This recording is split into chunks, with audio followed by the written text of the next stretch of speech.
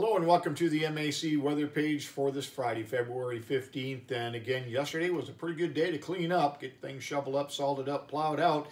And we've got windy and colder conditions with fairly calm weather-wise right into at least next Tuesday. And again, watch for pretty icy roads back on the rural roads. And accumulating snow may be a possibility as we get into the middle of next week. Right now, the models are pretty wishy-washy on this, so definitely not a sure thing in any shape or manner, but something we will keep an eye on. If we look at temperatures around the area this morning, mainly in the upper 20s to low 30s.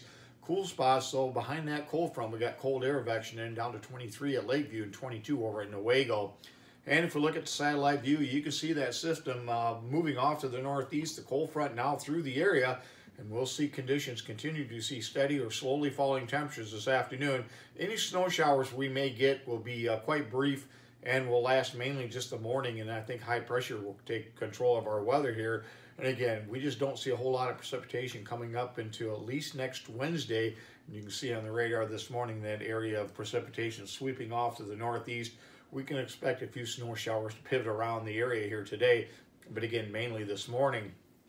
If we look at the weather map, that low pressure system that's dragged the cold front now through the areas we talked about yesterday, and we're getting a pretty good pressure gradient between high pressure off to our northwest and that low pressure, bringing them cold northwest winds into the state of Michigan. Again, that's going to allow our temperatures to not go anywhere today.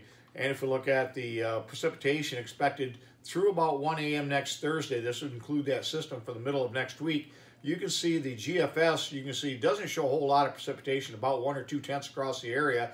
Now the European has a little heavier precipitation in the form of snow through the center part of the state from southwest to northeast, about 2 to 5 inches of snow. And again, on the GFS, it would take that snow band further to the south, and the Canadian actually takes it farther to the northwest. So the European and the Canadian have about the same amount of precipitation, but take the system snows a little farther north, right across much of the area. So we'll have to keep an eye on that.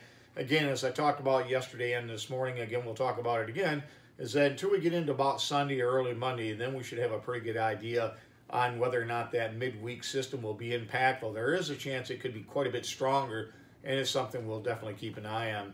And if we look at snowfall expected here, this is a Canadian model, and the European is pretty similar. Again, only has the heavier snows right across the area from around Houghton Lake down to Flint and every place in between, picking up 2 to 5 inches of snow. So it's something we'll keep an eye on. But until then, really pretty calm weather expected right on through early next week. As far as the our in-house computer, shows about 1 to 2 inches from that system here early next week, about 2/10 of an inch of liquid equivalent. So again, we'll keep an eye on that system. That's about the only thing we're really watching with any great interest right now.